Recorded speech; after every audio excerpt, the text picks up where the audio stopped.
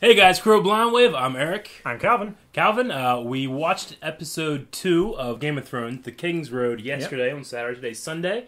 Today we're watching Lord Snow. Anything we really want to bring up, or just want to kind of get into it? Queen's a bitch. The Queen is a bitch. The Prince is a dick. Possibly a bastard.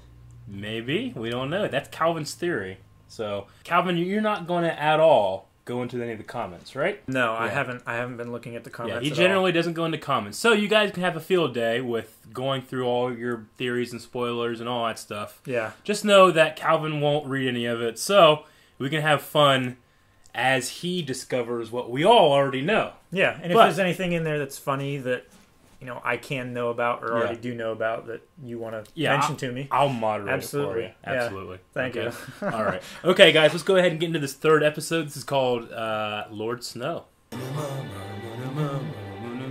really good music. It is, isn't it? Yeah, I love it. You really get into it. There's a video of these like opera singers, like these like Polynesian opera singers doing this. Oh yeah, it's awesome. They're like, is that all acapella? Yeah. That's amazing. Yeah, it's awesome. Oh, we'll have to watch that yeah. sometime as like a bonus or something like that. All right, let's get into it. Based on novels of George R.R. Martin, like J.R.R. Tolkien. I know. Funny how that funny how that worked out. All right, so we're in the capital. King's Landing. Not so cold up here or down here. Actually looks pretty arid. Yeah. If you'd like to change into something more appropriate. I love Ned. He's a soldier. Mm-hmm. You just stood there and watched. 500 men just stood there and watched. The Mad King burnt his brother and his father alive. Edwards. Is that what you tell yourself at night? You're a servant of justice. That you were avenging my father when you shoved your sword in Aerys Targaryen's back. Tell me, if I stabbed the Mad King in the belly instead of the back, would you admire me more? You served him well. And serving was safe. So once it was clear that the Mad King was going to lose the rebellion, then Jaime, who's a member of the Kingsguard, sworn to protect him, killed him, and now he's called the Kingslayer. But he was rewarded for it. Someday you'll sit on the throne and the truth will be what you make it. Wow. Mm-hmm. That's not doing a young, royal, adolescent boy's mind any good. That's how power works, though. She's very beautiful and young. And if you don't like her, yeah. History is written by the victor. Enough of that, young lady. Eat your food. I'm practicing. Practicing for what? The prince? Oh, yes, stop. He's a liar and a coward. War was easier than daughters.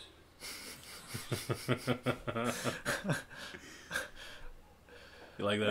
Every line he speaks, I like him more. You know the first thing about sword fighting?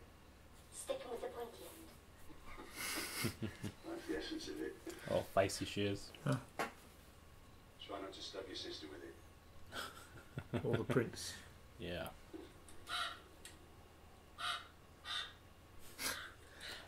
I love ravens. They just look so happy all the time. My favourites were the scary ones. Oh, my sweet summer child, what do you know about fear? Thousands of years ago, there came a night that lasted a generation. In that darkness, the White Walkers came for the first time. They swept through cities and kingdoms, riding their dead horses, hunting with their packs of pale spiders, big as hounds. What are you telling him now? Only what the little Lord wants to hear. Get your supper, I want some time with him. Apparently, to get the good stories, all you have to do is piss her off. You still don't remember anything? Right. It's true, isn't it? What Maester Lewin says about my legs. He's paralyzed? I'd rather be dead. Just his lower half. So he's a paraplegic. It's terrible. You and I expect... I lost this dagger. To whom? Tyrion Lannister. The imp. So he bet against his brother. As any brother would. Do you think Ned Stark's bastard bleeds like the rest of us? I love when he says bastard. Bastard. John's well trained. Well, Lord Snow, it appears you're the least useless person here. Go clean yourselves up. There's only so much I can stomach in a day. Alistair Thorne is his name. My wife is in Winterfell. Is she?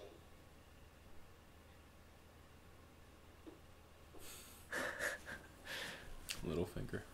His name is Peter Baelish, but they call him Littlefinger because he's from an island, a set of islands called the Littlefingers. Huh.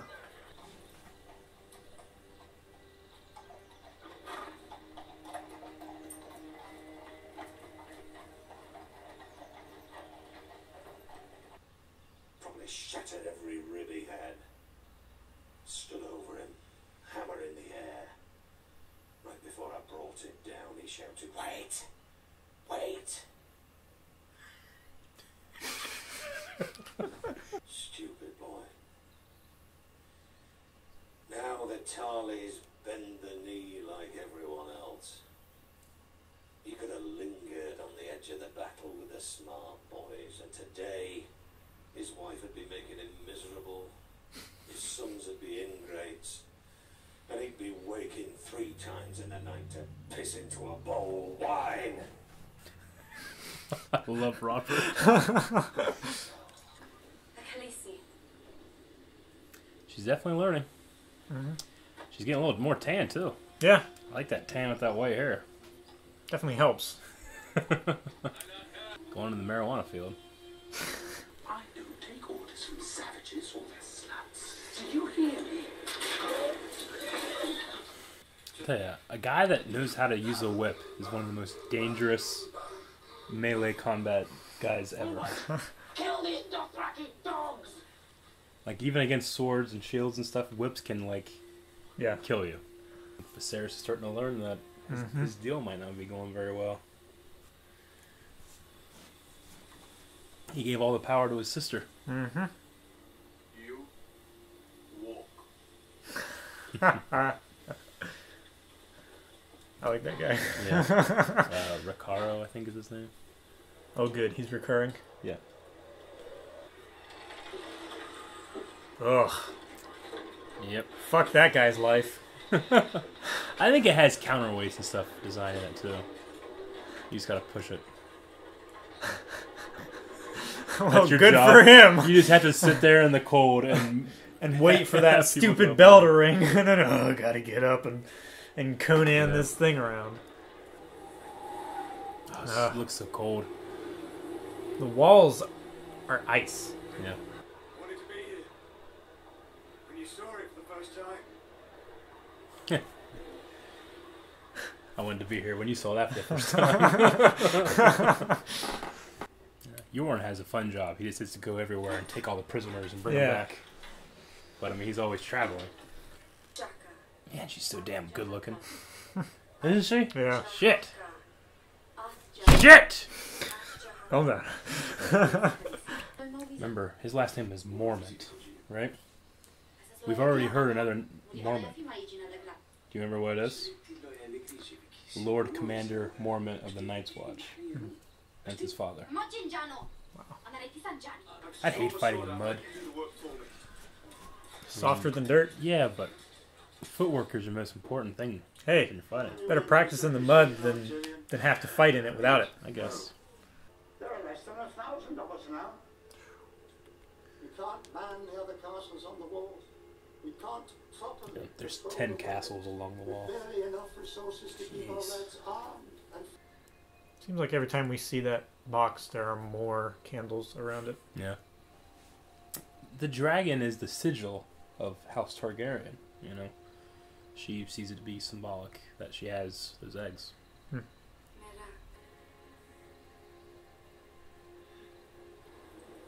Lucky son of a bitch. I knew you could not say anything. He's pissing off the side of the world. Hey, that's what he wanted. Yeah. He's a man of his word. 700 feet. You are late, boy. Tomorrow you will be here at midday. Who are you? Your dancing master, Sirio Forel. I love cereal. Tomorrow you will catch it. What if I drop it? The steel must be part of your arm. Can you drop part of your arm? No. 9 years, Sirio Forel was first sold to the Sea Lord of Bravos. All men are made of water. Do you know this? If you pierce them, the water leaks out, and they die. Now you will try to strike me.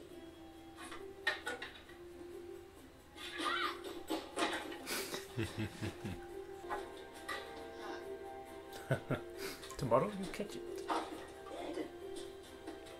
Oh. Dead. Very dead.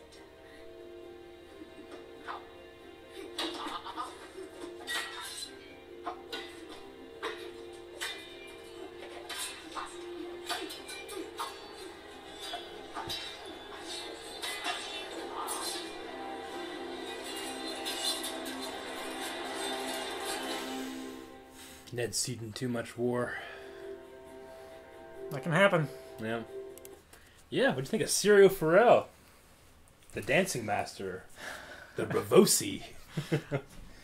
I like him. Yeah, you instantly have to like that Yeah. guy, right? He is the first sword of Bravos. Ah. We'll learn more about Bravos in the day, but it's a free city in that other country. So he's Okay. kind of a foreigner here. But, I think it's telling that Ned Stark, when his daughter says, I want to learn, and, you figure that he'd just, all right, I'll teach you a little bit. He gets one of the best swordsmen in the world. Hey, You know what I'm saying?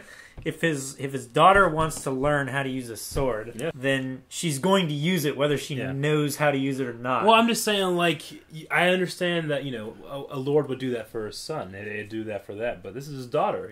Women don't do that kind of thing. But Ned, he's not the normal kind of guy. No, he's not. And I think that he sees that fire in Arya, and he wants it to be tempered by the best hammer. It's going to be interesting having Khaleesi's son. Yeah, and it happened pretty quick, too. Yeah. But, obviously months have passed since this Right. thing has started. But, the Great Stallion has blessed us. Viserys, as we've seen, he doesn't have the power he thought he was going to have by marrying his, Yeah. But Daenerys would have a half Targaryen, half Dothraki son. Mm-hmm. That could be pretty big. So you understand Jaime Lannister, he's being called the Kingslayer because he killed Yeah. Aerys Targaryen. He killed the Mad King. Robert rewarded him with, for doing that because he killed your, But Ned, who's like the most loyal, honorable man in the world, he sees that as like the worst thing you could do. Like, I mean, he broke his oath. Like even, that other guy, even for the right reason, he broke his oath. the other guy that Robert Baratheon was talking to, that's Barristan Selmy. He's one of the best sword fighters in the world, even at his old age. He's a member of the Kingsguard too. He stayed loyal to the Mad King, even though he was mad, but he took his oath seriously.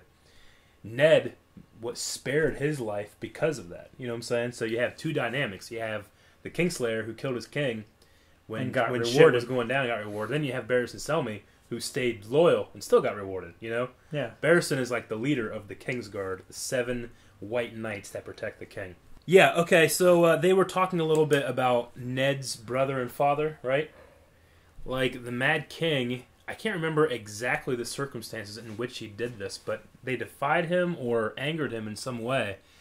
And he set it up so that Ned's brother was burning in the middle of the Great Hall.